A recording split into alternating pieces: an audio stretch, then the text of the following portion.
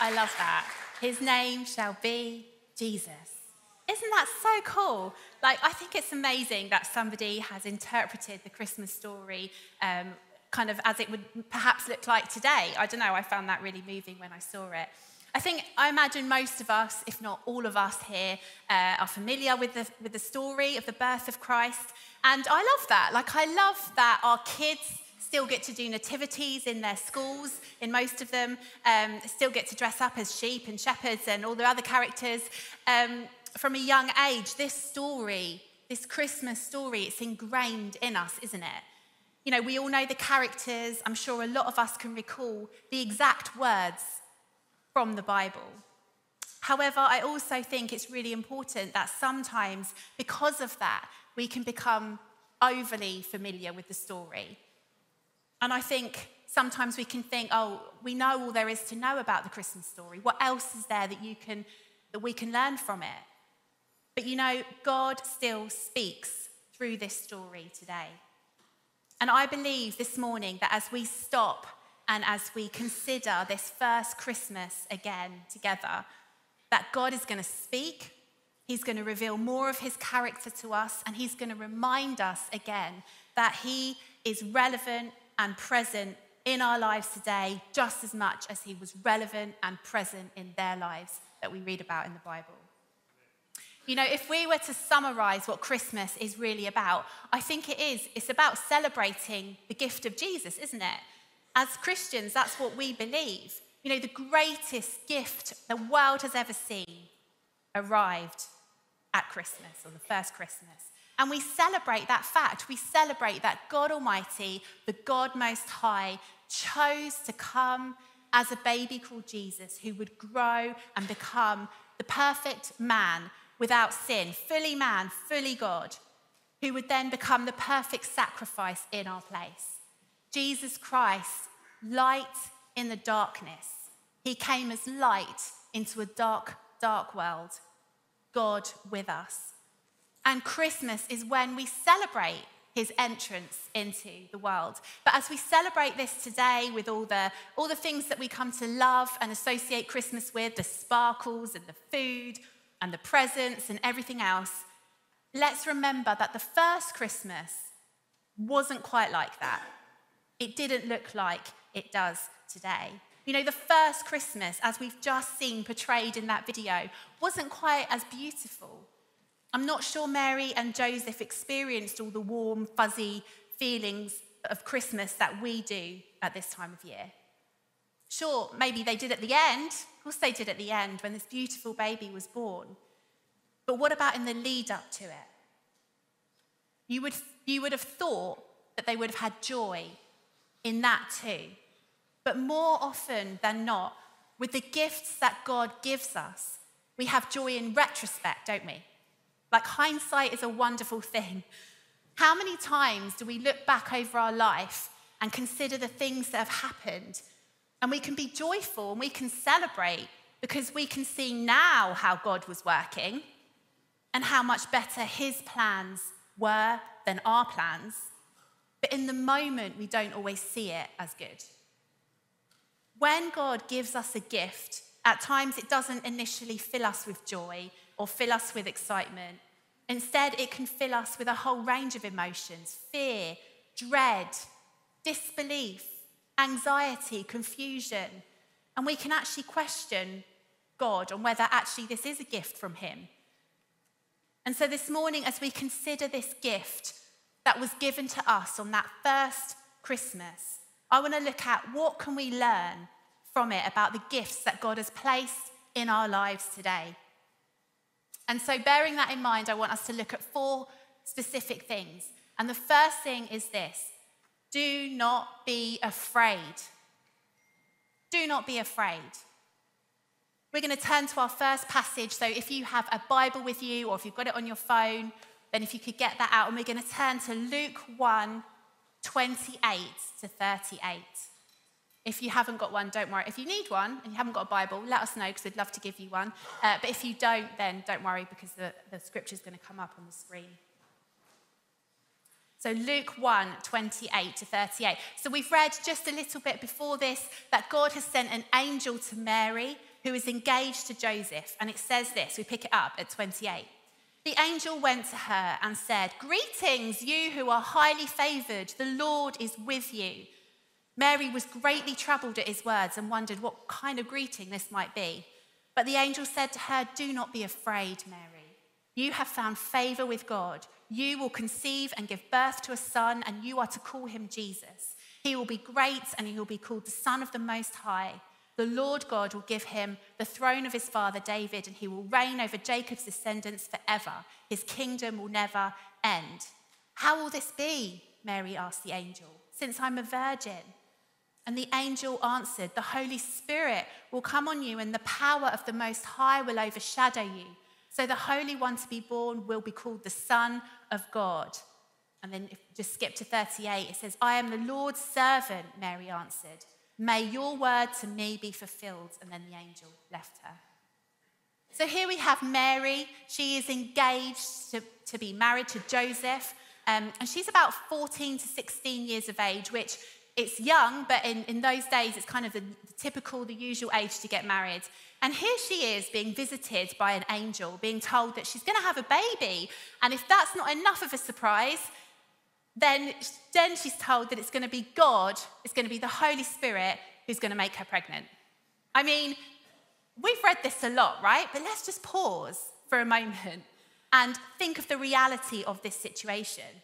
There Mary was one day just minding her own business, doing some wedding prep, wedding admin, and suddenly this angel appears, and first he tells her she's highly favoured. I'm guessing she was delighted at that bit. Then God was like, "I'm with you. Amazing, God is with me." But then, "You're going to have a baby, Mary." Can you just picture Mary having to go to her mum and dad, having to go to her parents and say, "Hey mum, hey dad, I've got something to tell you, I'm pregnant. But it's okay, it's by God. I haven't slept with anyone else, I haven't slept with Joseph, God made me pregnant." I mean, that's a new one, isn't it? Imagine that. Poor Mary, I think poor Mary, although God certainly doesn't see it that way, he says that she's highly favoured. Sometimes we get a gift from God that doesn't look like a gift. In fact, it can look anything but. Inconvenient, embarrassing. It's going to make you unpopular. People are going to doubt what you say. They're going to make you doubt whether you heard God. You might even be looked down on or shunned. People are going to judge you, and people are going to make up their own mind. But Mary knew she had heard from God, and she knew she was gifted. After the angel went, you can just imagine, can't you, that fear that would have come over her. The worry that she was going to have to go to Joseph, the man that she's going to marry, the man that she utterly adores, and tell him that she was pregnant, but she hadn't done anything wrong. "Joseph, you've got to believe me." I mean, what a conversation. She would have been desperate for him to understand. And so how did Joseph react? Let's have a look at our second scripture, which is in Matthew 1, 19 to 29. We read about Joseph's reaction. So from 19, it says, "And her husband Joseph, being a just man and unwilling to put her to shame, resolved to divorce her quietly." Now, when I read this, I was like, how could he divorce her? Because they were only engaged, they weren't actually married yet. But the Jewish wedding ceremony has two parts. So the first bit was the engagement bit, which was the legally binding bit. And then a little while later, a few months in fact, then the bride would move in with the husband. So they had done the legally binding bit. So to break off the engagement, he was going to have to divorce her. And then we pick it up from verse 20. It says, "But as he considered these things, behold, an angel of the Lord appeared to him in a dream, saying, 'Joseph, son of David, do not fear to take Mary as your wife, for that which is conceived in her is from the Holy Spirit. She will bear a son, and you shall call his name Jesus, for he shall save his people from their sins.' All this took place to fulfill what the Lord had spoken by the prophet. Behold, the virgin shall conceive and bear a son, and they shall call his name Emmanuel, which means God with us." Before God told Joseph otherwise, he had come up with the only logical explanation, which was that Mary must have cheated on him.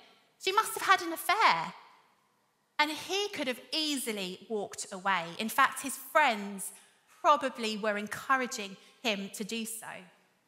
He would have felt humiliated. He would have felt embarrassed, angry, heartbroken.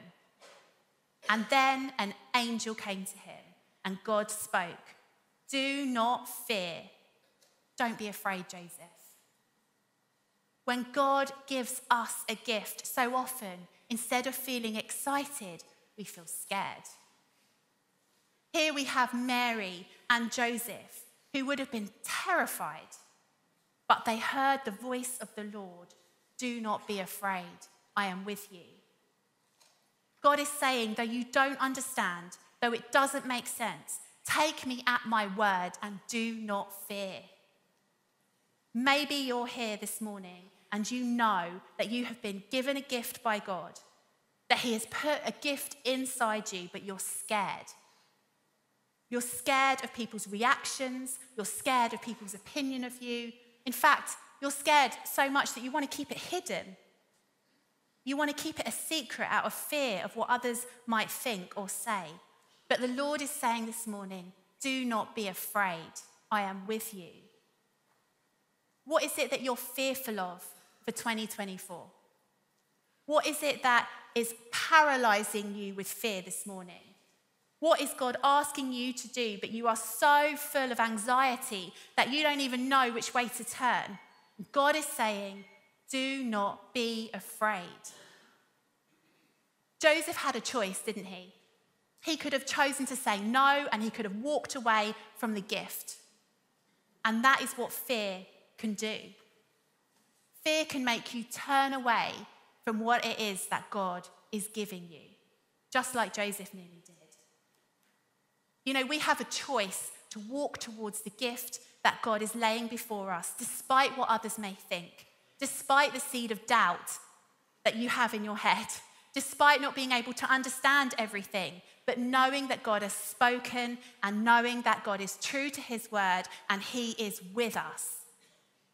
Be careful you don't allow the fear to rob you of the gift that God is giving. The message of God to Mary and Joseph remains true for you today. Do not be afraid. Perfect love casts out all fear. So 1, do not be afraid. What else can we learn from this story about God's gifts to us? Secondly, God's timing is perfect. God's timing is perfect. You know, after Joseph heard from God that Mary was telling the truth after all, they later found out that they had to travel to Bethlehem. So they were in Nazareth and they had to travel to Bethlehem. Now let's remember that this wasn't planned for Mary and Joseph. They didn't plan this. They didn't plan to travel to Bethlehem to have their baby. They had to go. Joseph had to go back to his hometown, which was Bethlehem, to register for the census. That's what everyone had to do at the time. And so to put this in perspective, Mary was in her 3rd trimester. She was heavily pregnant. And Bethlehem was a long way away.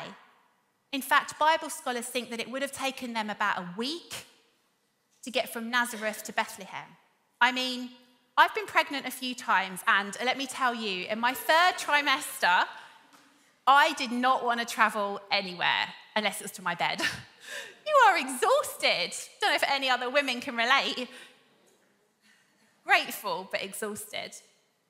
And there was Mary having to travel for a whole week in the hot sun on a donkey, about to give birth. Imagine not only how worried she would have been, leaving her friends and family and the comfort of everything that she knew at home, knowing that the baby could potentially come at any point, like her waters could go while she's sitting on that donkey, riding to Bethlehem. How uncomfortable and how exhausting. Sometimes we know that God has spoken and we know we are carrying a gift, but things don't seem to make sense. The journey is uncomfortable. The journey is exhausting. If we had our way, we would have birthed this gift a while ago when things made sense. But we walk by faith and not by sight. And we know that God is never early, is he? He's never late. he is always on time. His timing is perfect, even when it doesn't make sense. Back in the summer of this year, I applied for a job that it was a part-time job in a secondary school that I really wanted, and I prayed a lot about it, and I felt God say, yes, apply for it, go for it. And I really prayed that I'd be successful and that I'd get the job because I really wanted it. But I was also like, God, do you know what? I trust you. Whatever your way is, that's fine, but I really would like the job. And long story short, I didn't get the job. And I was praying on my way home. I remember praying and I was like, that's okay, God, because I did pray and I did say that your ways are better than my ways. And, I trust your plan and everything. But, wow, I actually did really want that job, God. What is going on? I'm a little bit annoyed. Can I say that? I was a little bit cross. And I was confused. Maybe they'd made a mistake. Maybe they were going to call me and say, actually, we changed our minds. You have got the job. I kind of gave up and let it be, trusted God. And that evening, or it might have been the next day, I got an email and it said that they would like me to come back for an informal interview for another role that they had because they felt that would be more suited to me. And I did end up getting the job and I work there now and I'm so grateful. But the point is, sometimes doors are shut and it can feel like a slap in the face. But what we see as rejection, God sees as something better. When Mary and Joseph finally arrived after that long, exhausting journey in Bethlehem, they were like, surely God's going to provide a 5-star hotel for us after that journey. But what happened? Every single door was shut. Every door they tried was shut in their face. And they must have been questioning, God, where are you in this? But God had something better. And maybe some of you are here this morning and God has placed a gift inside you and you're frustrated because you think that now is the time for that idea that he gave you to be birthed. Or maybe it's the opposite. Maybe God's asking you to birth something now and you're feeling, no, this is not the right timing. If you'd have asked me a week or a year ago, that's fine. Or if you'd asked me next year, that would be okay. Things don't make sense. Doors seem to be closing. And God is reminding you again this morning that his plan might not look the same as your plan. In fact, my experience is it often doesn't look anything like our plan. But his timing is perfect. We have to trust in him. Number 3, God specializes in the small. I think if I was God and I was going to come to earth, just saying, if I was going to come and save the world, I would want to make a bold statement. I'd want it to be big. I'd want everyone to take notice. And yet, what does God choose to do? He chooses to come as a small baby, helpless, vulnerable baby. So many of us, and I include myself in this, we don't always appreciate or value the small things, do we? Sometimes you want to jump straight to the big things. But what does God say?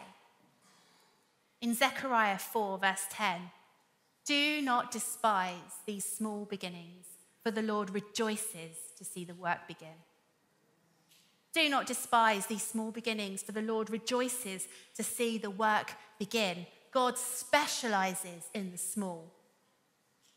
As I mentioned earlier, in April this year, we started meeting as a Hatfield site. There was about a team of 12 of us at the beginning and quite a few kids. And so probably about 20 of us that decided to sort of set this up over in Hatfield. And can I just say, these guys who serve with us are amazing. They're incredible. We see week after week after week our team turn up, putting chairs out, setting up banners, setting up flags, laying the refreshments out, preparing to lead us in worship, sacrificing their time for only sometimes one person to turn up or a handful of people to turn up. I'm the same. Sometimes I spend time preparing what we're going to talk about, as does AJ, and there's like one person there. Like, God, what's going on? Like, I'm being honest here. I can be honest, right? Sometimes I get home and I'm like, what's the point, God? When are we going to see you bring these people in that we know are there and needing to hear the good news of Jesus? Like, when are we going to see this? But God says time and time again to us, do not despise the small things. God is working even if we don't see it in the way that we would expect. There's a beautiful gift that he has entrusted us with, and it's small right now, but we are learning in this season to nurture what he's given us, to lay solid foundations, to build relationships, to trust him, to keep giving him our yes, to keep sacrificing what he's asking us to, even when it feels like nothing is happening.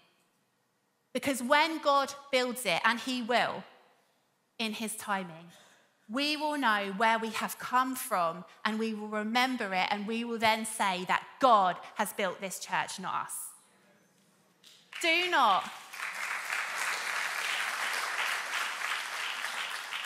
not despise the small beginnings, for the Lord rejoices to see the work begin. Typically, when God gives us a gift, he gives us something which we can hold in our hand, so we can handle the gift as it grows. He takes the small things that we offer him and turns it into something big. And I know Mark spoke on this last week as one of the hallmarks. If you missed that, you can look back at it. I loved it, the way that he posed that question. What is it in your hands? Like, each of us has been placed in his kingdom with gifts in our hands. And it might not seem like much. It might not seem enough, but that's the point. God specializes in the small. He takes the small seed, the seemingly insufficient things, and he turns them into something greater than we could have ever dreamed of or ever imagined. We see it all the way through the Bible, don't we? What seed has God placed in your hand as you enter 2024? What gift has he given you? God specializes in the small things. And finally, appearance isn't everything. Anyone else's kids start judging their presents when they see them? No, maybe just mine. But some of them are like, whoa, look at that present. It's so shiny and it's massive. And oh my goodness, I'm going to open that one first. Or that one's clearly a book. I'll open that one at the end. Or they start opening presents. And we've got a 1-year-old, and he doesn't really have a clue what's going on when he sees his siblings opening presents for birthdays or Christmas or whatever. Well, he hasn't. Last year he was very little. But, he is more interested in the wrapping paper and more interested in the packaging than actually the gift that is inside. But some of these presents today as well, I don't know if it's just me, but it's really hard to get into. Does anyone else have that difficulty? Some of the presents that you get, the kids come to me and they're like, can you open this? Even once they've unwrapped it. And the twisty things are fine because you can just twist and the toy comes out. But sometimes I feel like you need a whole toolbox, like pliers, to open these gifts. And I have to be honest, sometimes I'm like, let's just leave that one. Let's just put that one aside. Let's open another one. But sometimes God gives us a gift that doesn't look much on the outside. We have an expectation of what it's going to be based on what it looks like, and we start to unwrap it. And sometimes we have to wrestle with it, and we have to persevere, and we have to not give up. If we're not sure what to do with it, we have to keep persevering. We have to look past the wrapping and the packaging to the gift that's inside. When Jesus came, he was wrapped, wasn't he? But not how we would have expected. Not in a gold blanket or a gold robe. He was in stable sheets. He wasn't in a shiny palace, but in a smelly manger. And he wasn't clothed with robes and riches, but he was naked in a makeshift crib with the animals around him, amongst the poo and the feed. Some of us have gifts in our hands which don't look or feel or smell how we expected they would. They haven't come wrapped as we thought, or dare we say it, as we would have liked. Maybe you've just lost your job. Maybe you're struggling in your marriage and it's not thriving how you would have hoped. Maybe you're frustrated that you didn't get that promotion, or that you're still single despite years of praying for the partner that you really want. And I want to encourage you this morning to look past the exterior and the struggles and to persevere to see the gift that God has blessed you with. Because appearance isn't everything. And so this morning we have hopefully looked at the Christmas story and we have taken from it some things to consider when we look at the gifts that God has given us today. So just to recap, number one, do not be afraid. Do not be afraid of the gift that God has given you. Number two, God's timing is perfect, even if it doesn't make sense.